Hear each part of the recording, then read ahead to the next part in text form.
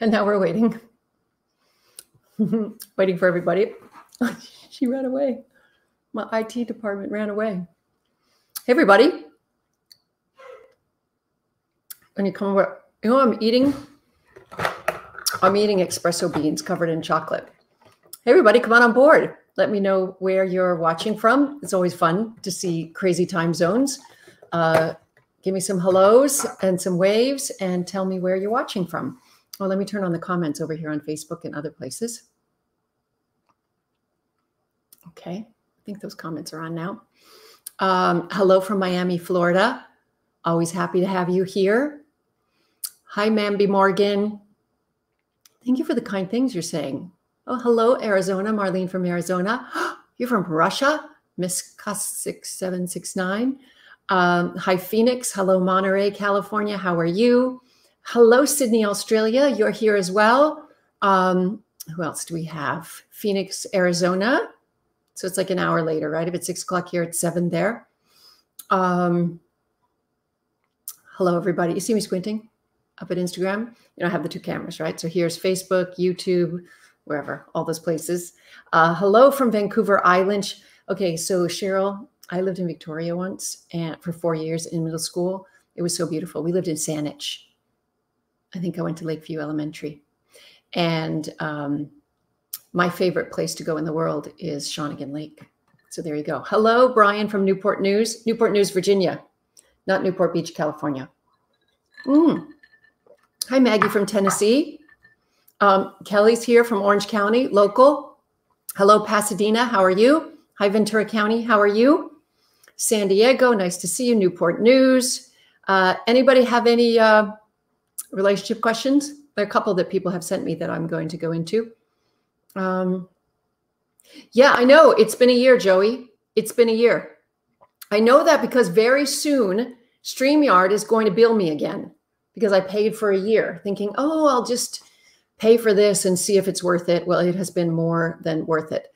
Another from Australia. Hello. Did you know, my Aussie friends who are watching, on next week, I'm being interviewed by 60 Minutes Australia because of another big investigation they're doing having to do with Me Too. You know that stuff. You've been reading it, right?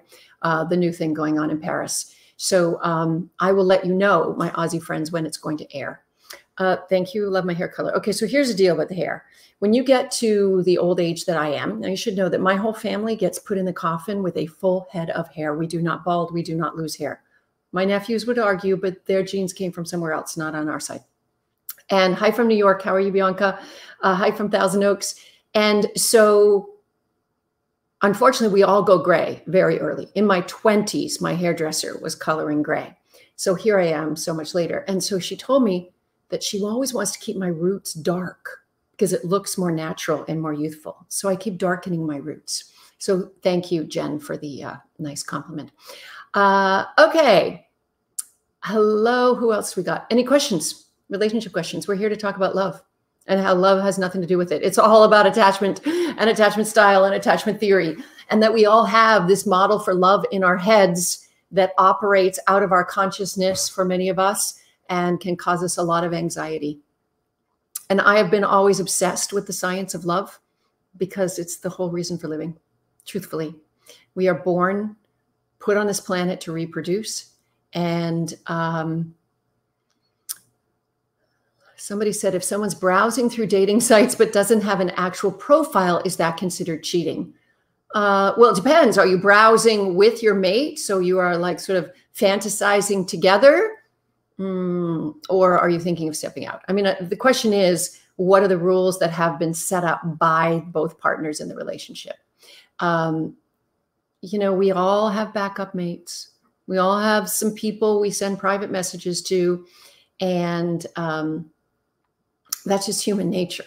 Now, if they're literally, you've told them, no, I don't like you looking through other people's dating profiles. Sounds like you're not really here. I mean, the question is how to get them committed to this, right?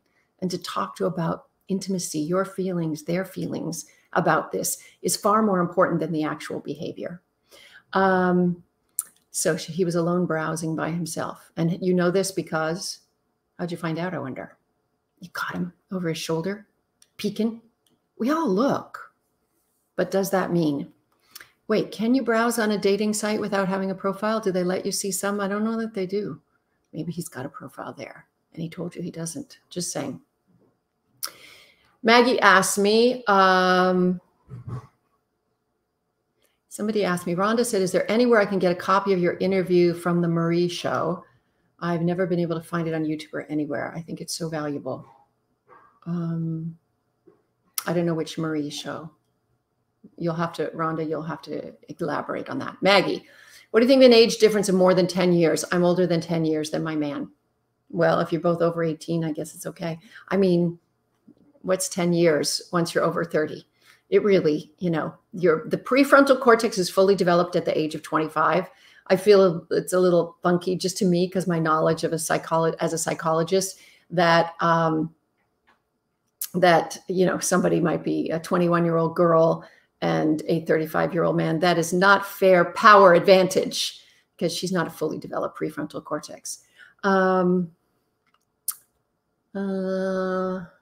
I felt I wasn't enough when I caught him doing that. We were exclusive.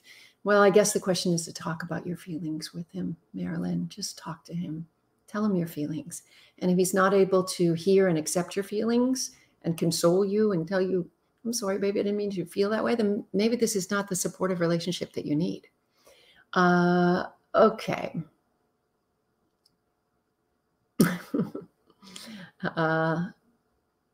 Any thoughts on doing a regular weekday show on KFI?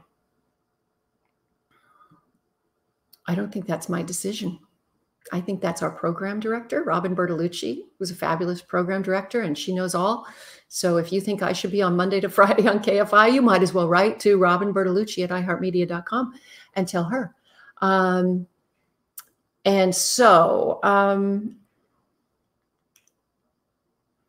It was about a book you had written about a study of what happens in relationships when you have chicks. Oh, the book was called The 30-Day Love Detox. And do you mean Marie Osmond's show, Rhonda? I don't know what show you mean. Maybe it's Marie Osmond. I don't know. I think so. I don't know where that tape is. I know I was on it. Okay. Any more questions about relationships? I know somebody, one I wanted to answer that came on Instagram was somebody who had a very close friendship with somebody, used the L word, the love word. He's a man, she's a woman, apparently scared her off, rattled her, and she's now kind of not responding and ghosting her. So he asked me when he should reach out to her. And the answer is, if she's not responding to you, it means you already reached out to her. So reaching out to her again is not the thing to do, okay? Just let it go. You might have lost a friendship by trying to get yourself out of the friend zone by using the L word. Plus, you mentioned that you're a continent away and you haven't seen her because of travel things for a year. This isn't a relationship. It's a fantasy in both your heads, or at least one of your heads. Somebody said, I'm open to dating, but as a single father, that want seems selfish and inappropriate. No. It is not selfish and inappropriate, single father. It is selfish and inappropriate if you bring your kids on your dates, or if you put your dates first and your kids second. It is selfish and inappropriate if you have a revolving door of parental figures around your kids. But if you have partial custody and you're able on your days off to go and receive the care that you deserve from another loving adult, then why not? That is not selfish. I have a man friend who doesn't understand. I only like him as a friend. He's having a hard time accepting. I don't want to cut off our friendship. It's hard. Okay, so here's the thing. You also can't use and abuse somebody in the friend zone if they have laid it out there. I do think that some responsibility lies on women who keep men in the friend zone and use them for all the wonderful tasks that they do in our lives. You just have to keep reasserting your boundaries, keep being honest. And if he's moping around, it's not going to be a fun friendship. He's always hoping. But I do promise you, just like Steve Harvey says, if there's a man and he's your friend, he's hoping to date you. If he's a heterosexual man and you're a heterosexual woman and he's hanging around, he's hoping to date you at some point. He's hoping to have a love relationship with you. What else we got? Any more questions? I know it's hard. It is hard. You don't have to cut off the friendship. You just have to have clear boundaries and keep reasserting them until either he leaves or it becomes so impossible to deal with that you end up cutting it off because of that. It's not a worthy friendship anymore. Any more relationship questions? You know what I'm doing tonight? I'm drinking kombucha, by the way, a little kombucha, because you know me and my probiotics for my gut health. And then I'm going to do Legree Pilates tonight. I booked a 7 o'clock class because these classes are so exhausting to me that I just want to go to sleep afterwards. So I thought, why do it in the morning and be tired all day? I'll work out at night and I'll go right to sleep afterwards. Thank you, Rhonda, for the kind words. Thank you. Very nice people online for kind words. You know, I had a sad thing happen to me. I don't know if you guys follow Midwin Charles. She is a former colleague of mine from CNN.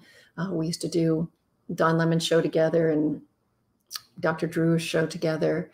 And she lived in New York, but so we'd see each other on screens. But then when she'd come to LA, we would have lunch sometimes. And she was a very, very bright legal analyst. And she did a live stream just like I do every Friday. She called hers Happy Hour. She always had a little glass of wine and she would talk about all the news of the week. She was very much a civil rights activist. And so last Friday, she posted on Instagram, hey, I'm feeling a little under the weather or whatever. I'm feeling a little sick. We'll do it next week kind of thing. And then today her family posted that she had passed away. And we don't know why or how. And so I've been feeling in a funk all day today because when a peer dies, a peer who's 10 years younger, all of a sudden, you got to worry. Anyway, we will wait to see. Our thoughts and condolences certainly go out to her family. Someone asked me, do you think it is a very valid reason to leave someone for bad sex? I mean, personally, compatibility is more important, isn't it? Well, sexual compatibility is important too, and it is possible to turn bad sex into good sex if the person is open to having good sexual communication and if they are a sensuous person. I mean, sometimes you can be a really bad match because somebody likes to be touched and the other person doesn't. So it's not a bad reason. I mean, if you've only tried them out once, give it a chance, try talking. You can go to a sex therapist. If the rest of the relationship is great, then you can work on that aspect. What do I think about an engaged man still looking at women's pictures on social media? Men always look, okay? They're visually wired. If they don't look, you got a problem. You're worried about them. Really, the question isn't about the man. It's about you and your feelings of being able to tolerate, or is he doing it to try to upset you and make you jealous? There's something going on maybe in the attachment there. But men will always look. And I know that some women take their boyfriend's cell phones when they're sleeping and they open their Instagram and they start following all these cat videos. So then Instagram chooses to provide them with that. The problem is if they follow one Instagram model, then Instagram gives them millions of Instagram models. Excellent question, Mary Lynn. Is it wrong to be single? How do you answer it when people ask you why and how are you single? It is the most insulting question because it assumes that you are a pretty product on a shelf that somebody hasn't chosen. Not that you are a human being who makes your own choices for your own life, right? That's why it's an obnoxious question. First of all, you should tell them that right now we have more unmarried adults in the American culture, in our population, than married adults. So you basically say, I am part of the majority and I've chosen to be single at this stage of my life. And, you know, I know they think it's like a compliment, like, how are you single? People said to me all those years with my kids. And I used to say, actually, I'm not single. I'm attached to my kids. I'm in relationships with two people. That's eating up a lot of my time and my heart is there too. So guys didn't get it, but women got it. Someone asked me, here I can put some of these questions up now. Some people go from one relationship. Are some people not capable, go from one, you mean from relationship to relationship? Are some people capable of loving or not loving someone for years? I'm not clear on the question, but basically, if you mean somebody frequently has lots of new relationships, then they have problems with long-term intimacy, maybe, and that maybe should be worked out. What else do we have? Does my boyfriend watch the NHL? No, he watches Formula One and he watches baseball. He's crazy about baseball and Formula One, which means we're up very, very early in the morning to watch Formula One. Any more questions? Can you explain the psychology behind people who get so stuck on their ex they can't move on? Yes. So this is an anxious attachment disorder, right? You're attached to something who can't love you back. And it is not love. It is longing. It is being in love with the feeling of longing. And so knowing how to have someone with a secure attachment style still feels loss and weepiness and gets over it and then has a strong sense of self and knows that they are lovable and knows that they will find somebody else. But being obsessed with your ex, and trust me, I've been there, is part of an anxious attachment. Somebody asked me advice for an ambivalent attachment. Tolerate intimacy and don't create drama and push them away when intimacy shows up. One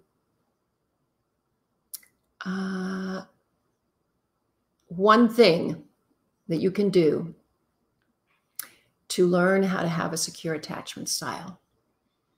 Well, you can't do it alone. You have to do it in relationship with somebody. Learn to tolerate intimacy. Learn that it's okay to see or be seen by somebody. That, my best definition of intimacy is being able to see the flaws in your partner and still love them back. But more importantly, knowing that they can see the flaws in you and you still loving yourself, that it's okay. How do I differentiate obsession from love? Well, it's an obsession if it's causing dysfunction in your life and it's not welcome by the other, right? So if you're wasting so much time and energy and money and it's affecting your work life and your other relationships, that's an obsession. And if the person if it's unrequited, then you're obsessed, not in love. What do I mean tolerate intimacy? It means understand that when somebody shows the most vulnerable, authentic, and sometimes not pretty of their emotional selves, that you can tolerate seeing that and support it. And you can tolerate that other people can see that in you. What else do we got here? Any other questions about relationships? I'm not going to be on too long tonight because I really want to go to this Legree Pilates class. I'm looking for questions about relationships. If we have any more, I'll be happy to answer them. Can you have a long-term relationship with someone who has different religious beliefs, but the beliefs are respected? Of course you can. There are inter-religious households and families all the time. The issue is how you're going to raise the kids or whether you raise them with both, which is possible too. You know what? Most religions are pretty similar. They preach family values. They preach clean living. They preach loyalty. They preach honesty. And so you can have two religions using different languages to teach the same thing, the moral teaching. Maura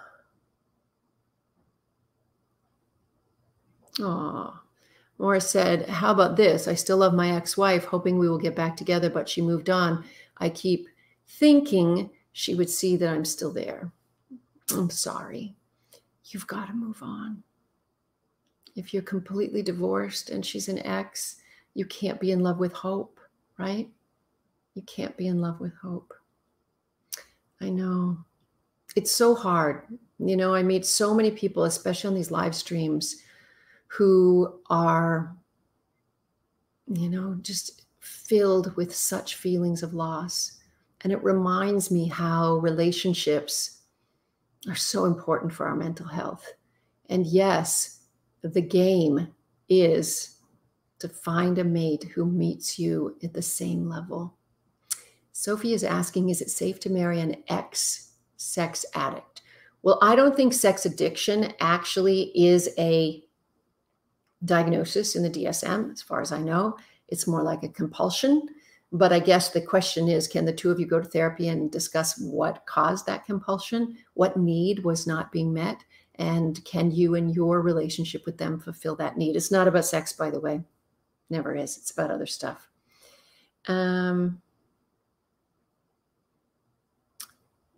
Oh, Akshay, that's a really good question. Wendy, what is one regret you have about your relationships that young people can learn from? This is such a good question, Akshay. Thank you for putting it. It is that I stayed in an unrequited love relationship with my own anxious attachment for a decade. I'm really lucky because I got in at the 11th hour of my fertility window and ended up having babies at the age of 36 and 41 without problems. But this is not normal, right? The prime biological age for a woman to have babies is in her 20s. Now, that's not our cultural age, right? Because women are busy in school and building their careers. But I spent 10 years longing for somebody who couldn't love me back in the same way. And I mean, he could love his version of love, but it was never enough for me. So what he was for me is not his fault. He was a convenient object for me to put my anxious attachment on.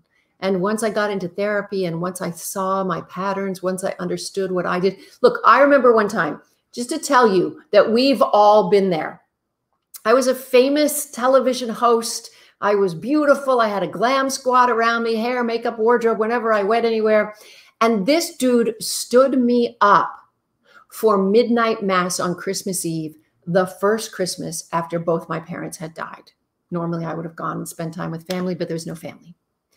And I cried and cried in a bathtub the next day on Christmas Day.